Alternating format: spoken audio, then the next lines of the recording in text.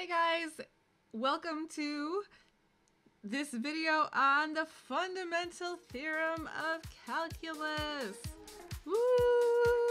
It's gonna be the best day ever. It's very exciting. Okay. All right, sorry.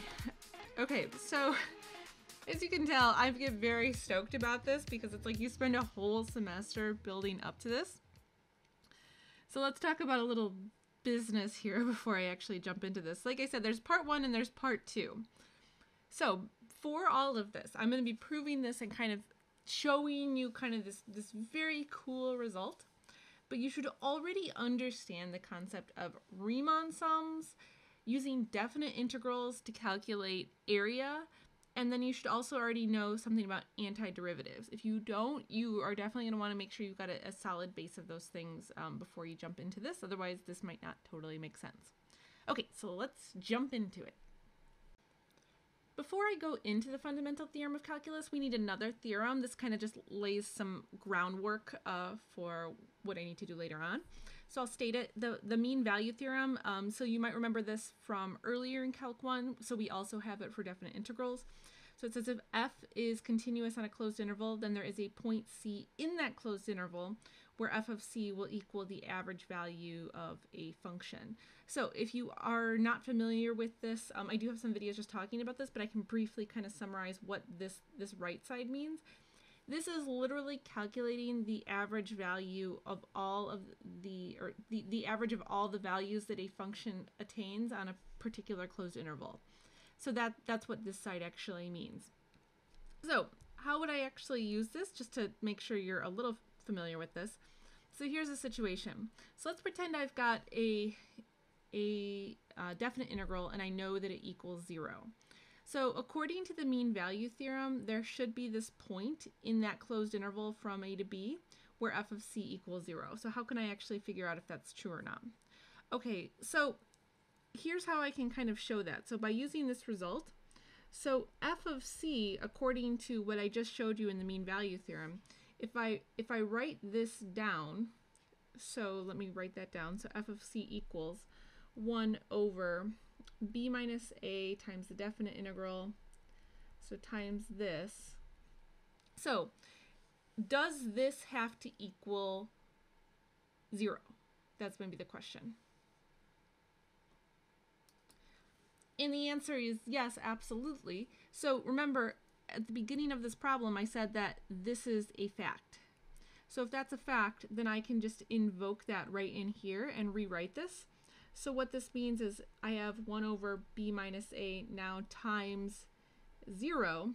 So all of this will equal 0. Therefore, I know that there has to be some c where this will actually work out. So that would be like one way that you could kind of invoke that particular theorem.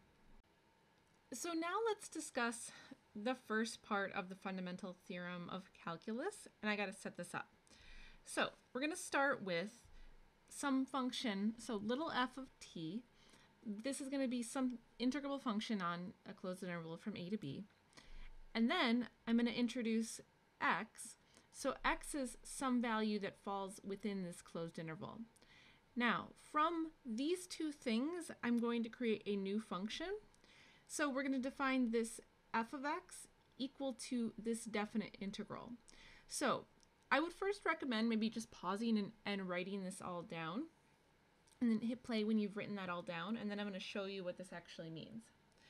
So what this is trying to get at is, I think it's easiest if I just draw a picture. So let's just pretend that this is a non-negative function just to make our lives easier. So I've got this function f of t, okay? And this is defined on this interval from a to b. So here's my, here's maybe my a, and here's my b. So what this function is doing then is it's taking this and it's calculating basically the area under the curve from a to x, where x is somewhere in this interval, okay? So if I can just set x wherever I want, so I'll just, for funsies, we'll just set it here. So there's my x. So then this definite integral is basically calculating like this area in here, okay? So that's what that means. So we have this f of x function that is a definite integral that talks about computing area. And at this point, there might be like a few questions kind of on your mind. How do we even figure out what this is? And definite integrals, when we talk about it, we're always talking about like area above the x-axis. And it seems so weird when you talk about definite integrals because it's like, is it related to indefinite integrals? And that's something we're going to cover in this video. And then also this function here, another question that I kind of wonder about it is this function, is it differentiable? And this would actually be a very interesting thing to think about because, like I said, we think about definite integrals from the standpoint of area. We don't think about area having anything to do with derivatives, right? Derivatives are like rates of change. So it would be actually pretty interesting if this integral, which I know has, this definite integral has to do with area, if this now has some sort of connection to derivatives. So this is where we start.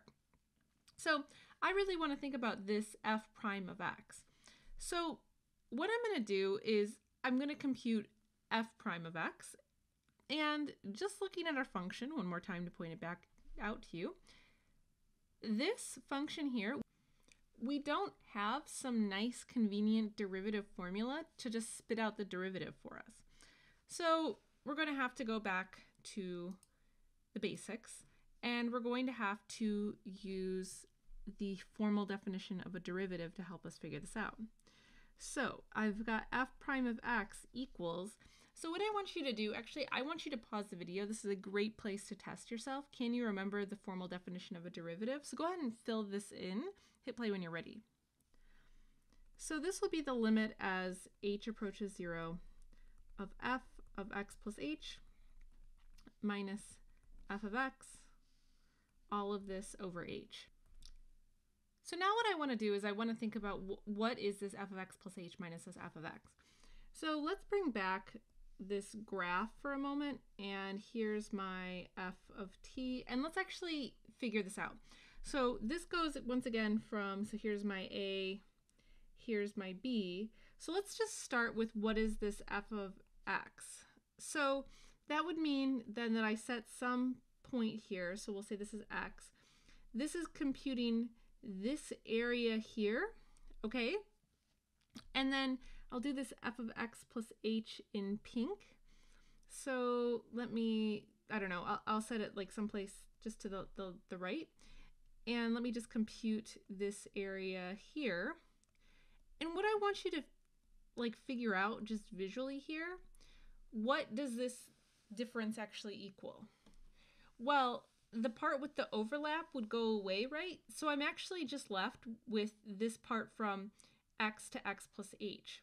So if I just want to zero in on that for a second, so I've got my x and my x plus h. So this is what I'm actually left with, right? This little piece in here. So I can rewrite this difference then as this, right? I can't represent this difference now using the function, but I can represent this difference actually using an integral. So let me clear some room. And now we can actually write out this result. So I've got this limit as h approaches 0.